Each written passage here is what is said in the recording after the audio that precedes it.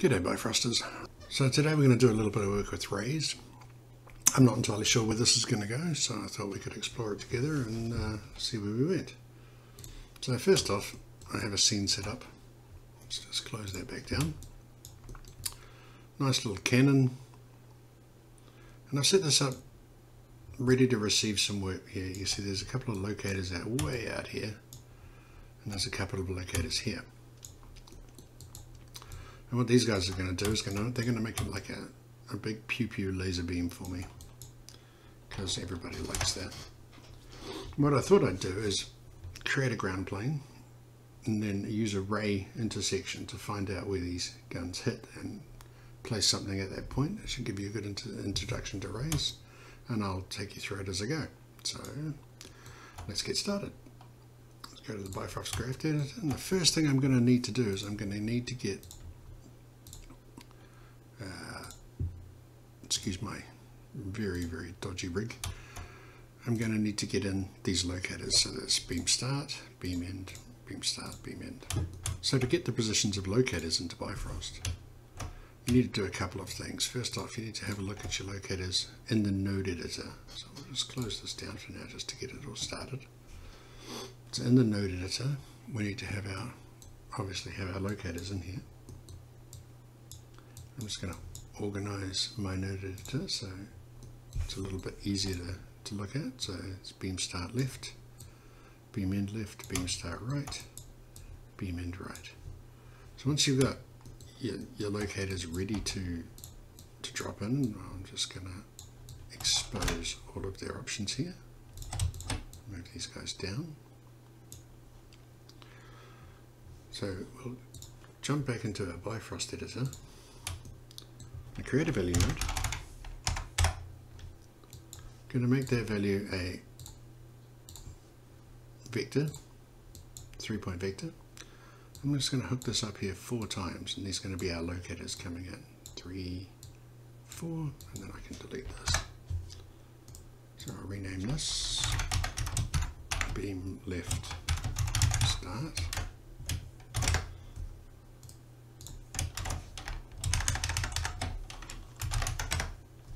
Beam left end, now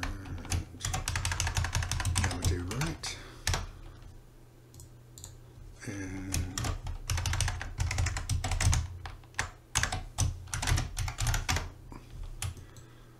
so it's important that you have these inputs already, because well, once we go back to our node editor, we're going to need to drop our Bifrost object into the node editor like so. We just want the shape for now. Spread this out. So once you have, I hit 3 by the way, so 1, 2, 3 on the keyboard, just like in Bifrost. You notice down here are our inputs. So at this point it just becomes a matter of hooking up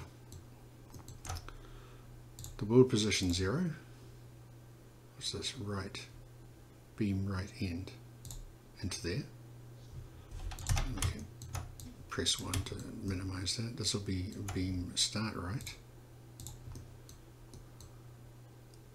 We'll drop that in there. Then we can close that up as well. We'll do the same for the two lefts. So here's the beam end left.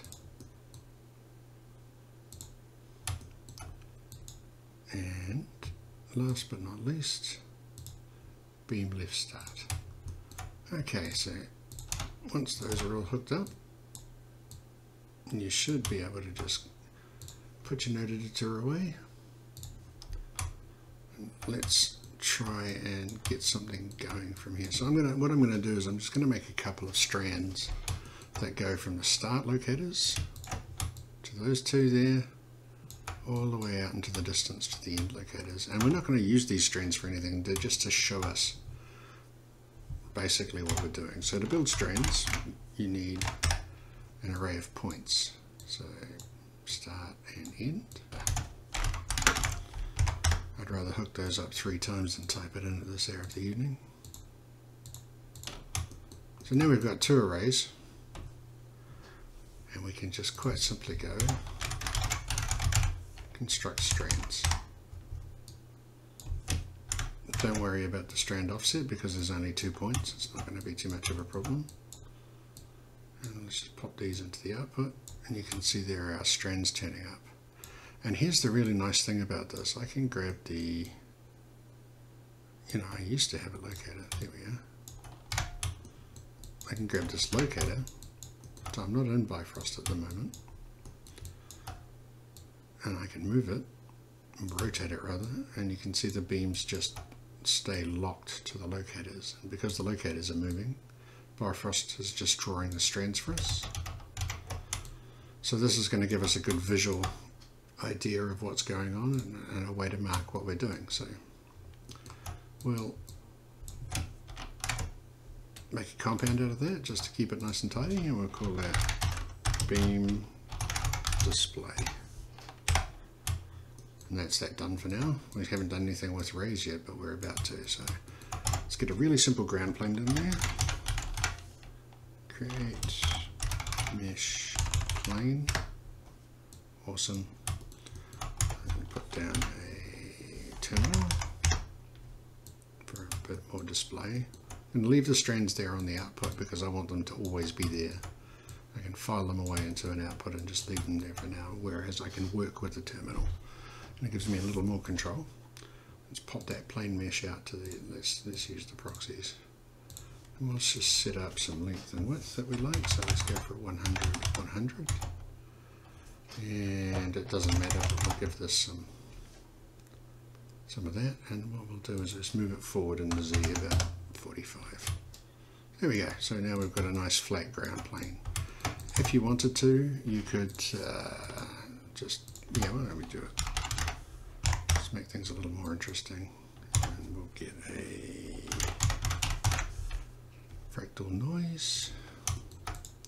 Pop the positions into there. We'll just use a displace points.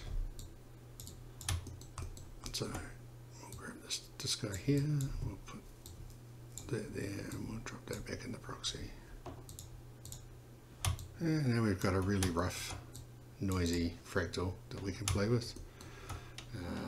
We want a little less frequency, so we've got like maybe even a little less frequency. We've got more like some hills there, magnitude of 2, which is great. And number of frequencies, so we'll go with 6. Make it a wee bit more, no, maybe not, we'll go with 5. Make it a wee bit more interesting. The last thing I want to do is, I'll just change the seed because I don't like this ridge here. Randomly choose a seed and that'll be fine. No, it won't because it's still got a big ridge right there. Just keep throwing random numbers at it until it works. That's not really, because now we've got big dips as well. I'll tell you what, let's actually fix this. Let's fix this. So we'll take the point positions again and we'll go vector 3 to scalar. We'll take the Z, run it into a set range. We'll set that range from 0 to 1. And we will multiply our fractal noise with that number, and what that should get us. Hey, come on now. There we are. See, it's nice and flat there. It's nice and bumpy there. And we could do all kinds of things. We could throw in an evaluate F curve in there if we wanted to, or we could just quite simply set that to say 0.5. So you still got a little bit of movement down at this end, so it's not just totally flat. And we'll lift up our mesh plane by a tiny amount, say by 2. Oh, that's not tiny. 0.2. Let's deselect the Bifrost. See what we've got. Okay, that'll do. That'll do. So that's our setup. We'll just throw this in here as a compound. We'll call this ground plane, or just ground will do. Just to keep things tidy as we work. What I want to do is I want to find where those beams intersect the ground, basically. that's the goal of this. And then once I've got that, I can put some smoke on it, or put some particles on it, or do whatever I like. But the very first step is to let's just center ourselves on that locator. So it's a bit easier to see. The very first step before we start doing cool things like building beams is we need to get this ground interaction. We're going to use a raycast for that. So I'm going to throw down a raycast, and that's not it. Let's build Raycast Accelerator, get into that later. Get raycast locations is what we're going to use. Now this node works. I'll pop up the info bar so you can have a read while I chat and talk about it. And feel free to tell me where I get it wrong. The raycast location takes in a geometry, some positions, and some directions. So what this is doing is it's saying this is the surface that you want to test for hits. So we already know what that is. That's our plane mesh. You put that in there. That's our ground. Except that's going to be the flat plane mesh that we brought in. The one we actually need to put into it is what comes out of the displacement. Okay, so this is the flat mesh. This is the bumpy mesh after being displaced. All good. The next thing is the positions, which is the array of positions from which the rays originate. Now, we already did that up here, so let's just explode this and get back what we had. The positions from which the rays originate are the 2 points here. 1, 2, like this. They're the 2 locators, so they're the beam start locators. So we can just throw down another bit of array, like this, and grab the start locators. There's start left, there's start right, and we can pop that into the positions. Getting pretty good. What we need now is the directions. Now, the direction is the direction of the ray, so it's going to start at these positions and go out in this direction. You can use a whole bunch of things for this, normals, point positions. What we're going to do is we're going to calculate our own directions. And what our direction is essentially the strand, that happens a lot, is essentially the strands, the black strands coming through there. So to get the direction from one vector to another, you subtract the destination, you subtract the origin from the destination. So we have our origins, there's the start arrays there, and let's do another one.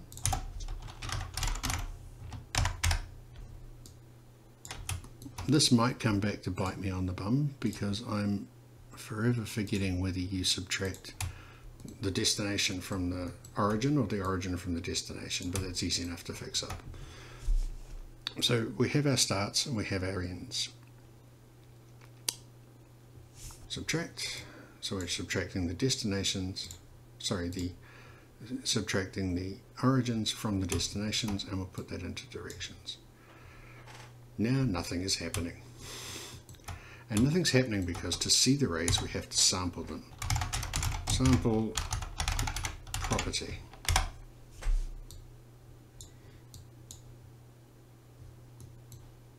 It needs a geometry.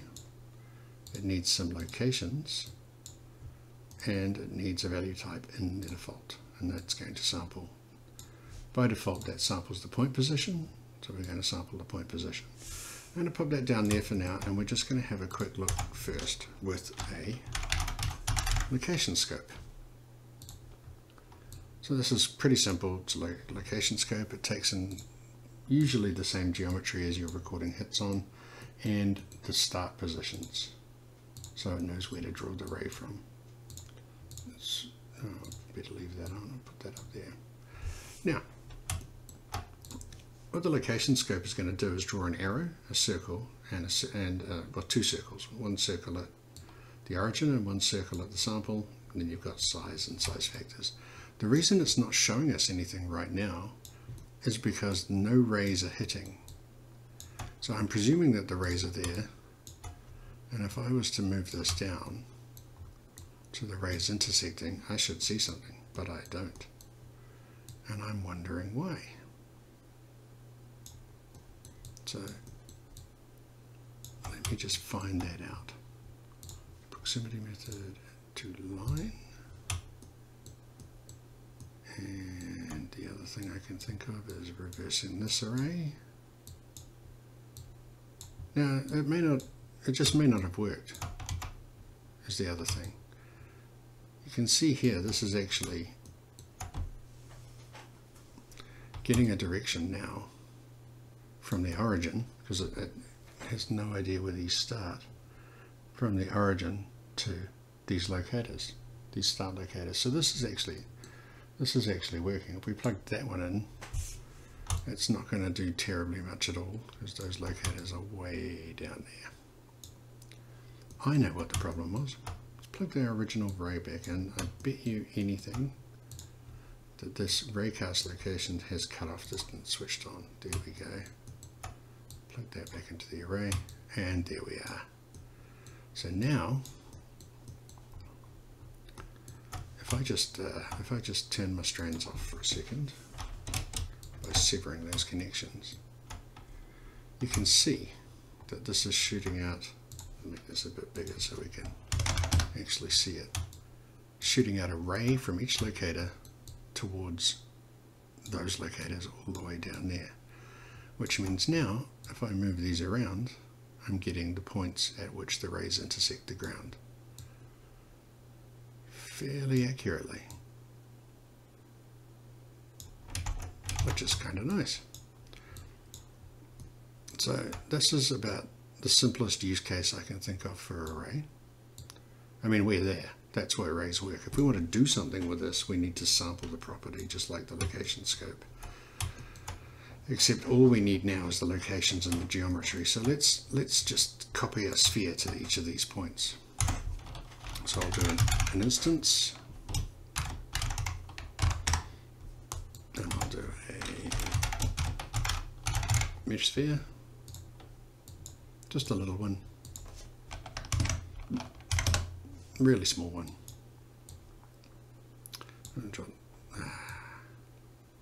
I need a point object as well, of course, if I'm going to use instances. So we're going to construct points, pop that into there, and let's move that up into the proxy. So we can turn that off. Well, it's not a good idea to turn that off, is it? We'll drop that into the diagnostic. Now I think perhaps our mesh sphere was maybe a little small. There we go. So now, if you wanted to put particles from that point, or an aero volume for a little bit of dust kick up, you've pretty much got yourself a automatic. You've pretty much got yourself a nice automatic and easy to use mesh intersection tool. Okay. So let's have a quick look at what we did. We had a scene set up where I just set up some locators. If we just put that back up there. Oh, by the way, you can see that when you don't hit anymore, your spheres disappear. The instancing's not working. So I had a setup here with two sets of locators at the start of the beam. This is going to be a laser cannon, and locators at the end of the beam. So that was the first thing we set up. Then we looked at how to get those into Bifrost using the node editor and the world position 0 of each locator. And we did that by going into Bifrost and creating some empty inputs and then plugging them in the node editor. The first thing we did was we just built a couple of arrays here for some strands so that we could take a look at what we were doing as we were doing it. Turn that back.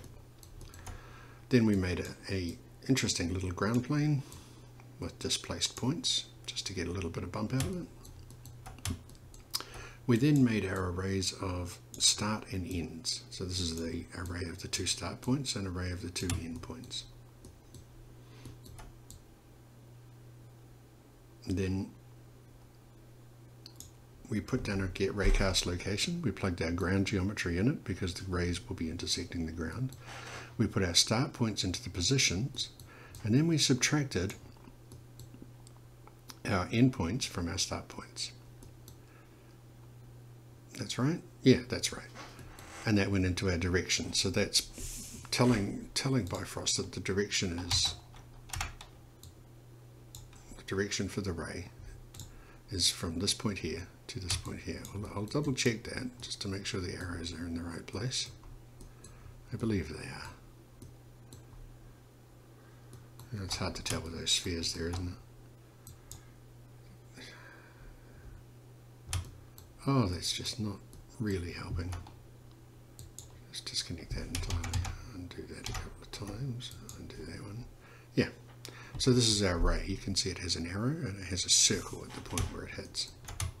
So we got our rays working after a little bit of tutoing around and fussing, but it was all good in the end. Have a nice little bit of accurate collision going on.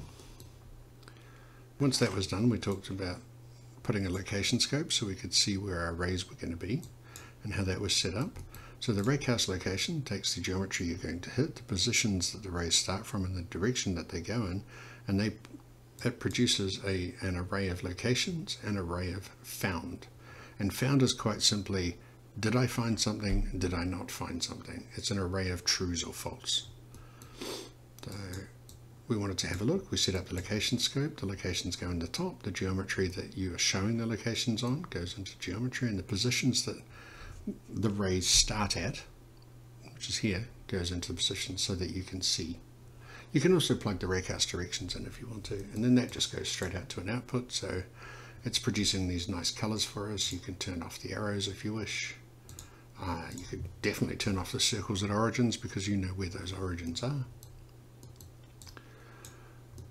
This is just showing us the results of our raycast locations, and then we decided we might want to actually do something with that. So I just really quickly sampled the property, and the property I sampled was point position. I could, for example, sample the point normals at the intersection. So the property you're sampling, let's do that as well. So I'll copy that, paste it, because we need all the same inputs. And I'm going to say point normal. Okay. What are we going to do with the point normal? Well, if we change this to cube,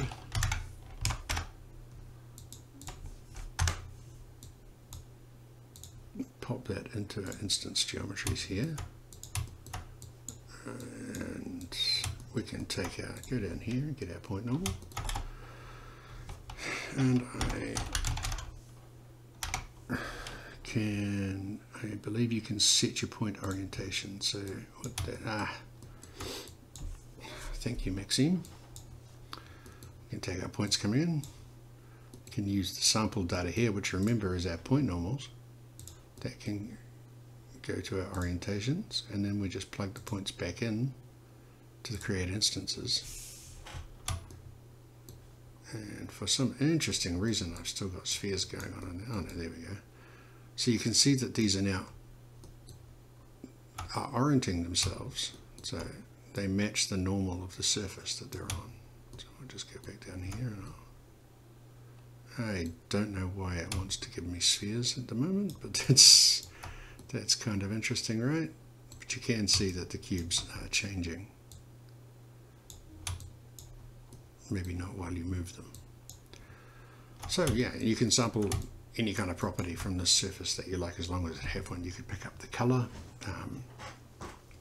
You could do some very cool stuff, which I will try and do the next time I do a rays video. This is rays 1, there'll be a rays 2 at least, where you could calculate the angle of reflection and have things, some particles or something spit off the surface. Yeah, so anyway, once we set up our sample property, constructed our points, we just threw that into a quick instancer with originally spheres, but we got some nice cubes now, and that went straight out.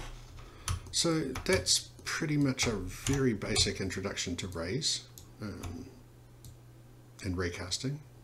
There is so many awesome things you can do with raycasting, but I thought a bit of a laser rifle pew pew kind of thing would be kind of good.